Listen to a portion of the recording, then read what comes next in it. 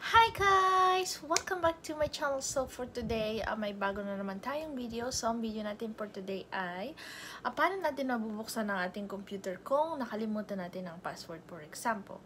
So I'm gonna show you the easiest way to log and open your computer again without the password. So if you wanna know how and you wanna learn, keep on watching guys!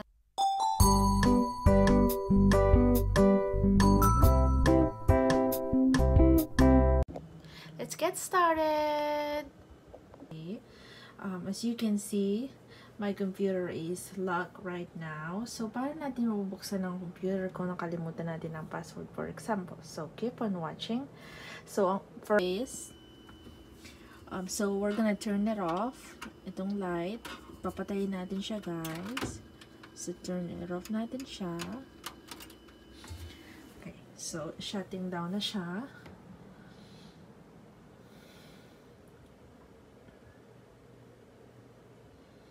Ayan. So, shut down na yung computer.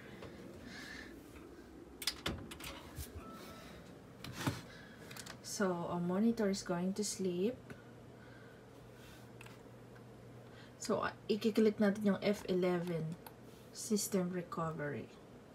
So, pag click natin yung F11, yan.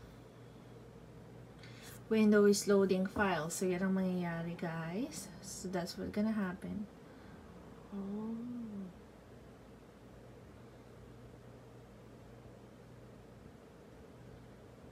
Yan. So, wait lang natin yan. Determining the boot disk number. So, yan yung mga lalabas, guys. Welcome to the HP Recovery Manager Wizard.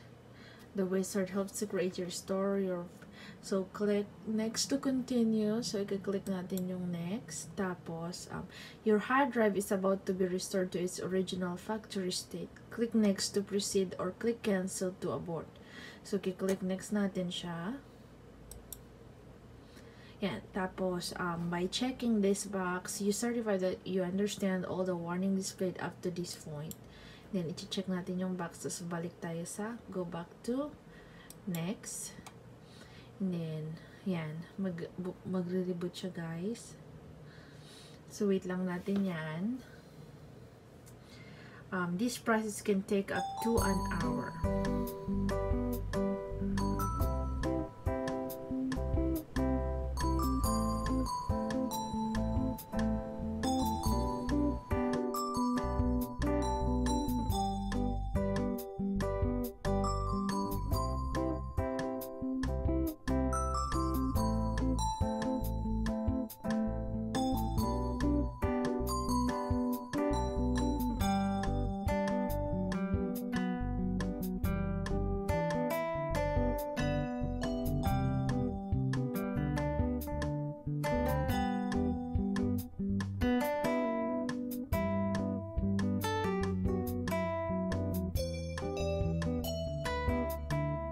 One hour later.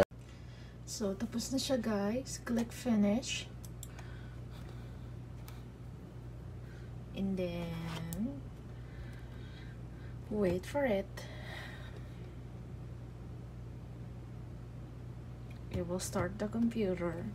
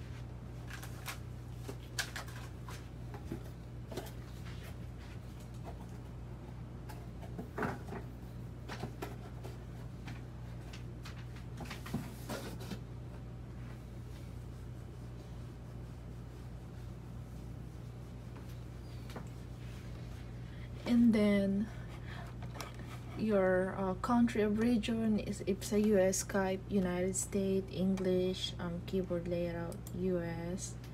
Next, and then you can type your username. Okay, so my username, it's already typed in there. And then you can create your own password.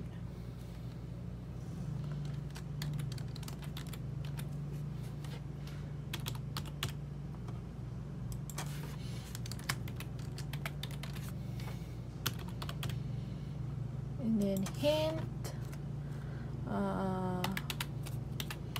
Michael calls his daddy. Next, and then read license term, accept. Next.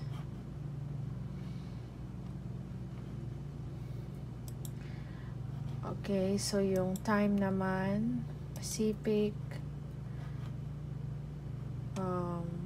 today's, so ayun, palitan natin yung oras. Ay, mali pala, sorry.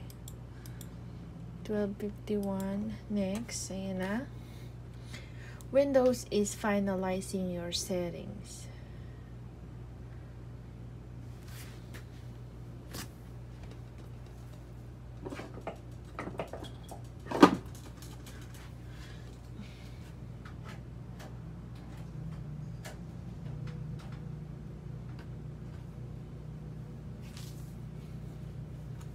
Preparing your desktop.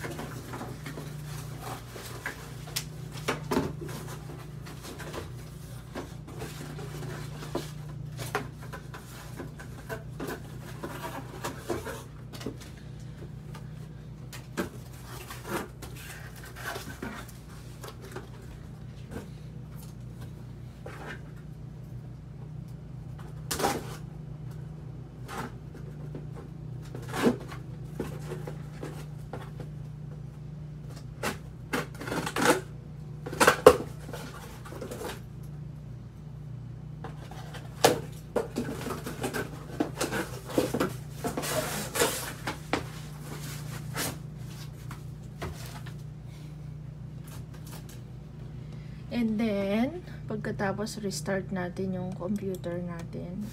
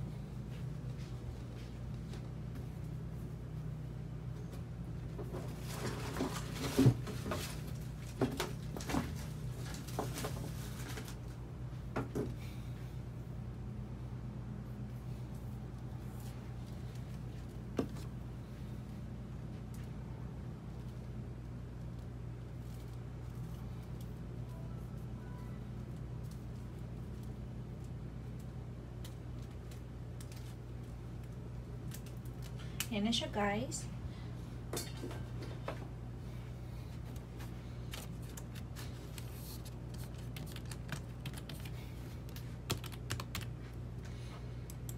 There you go. That's easy.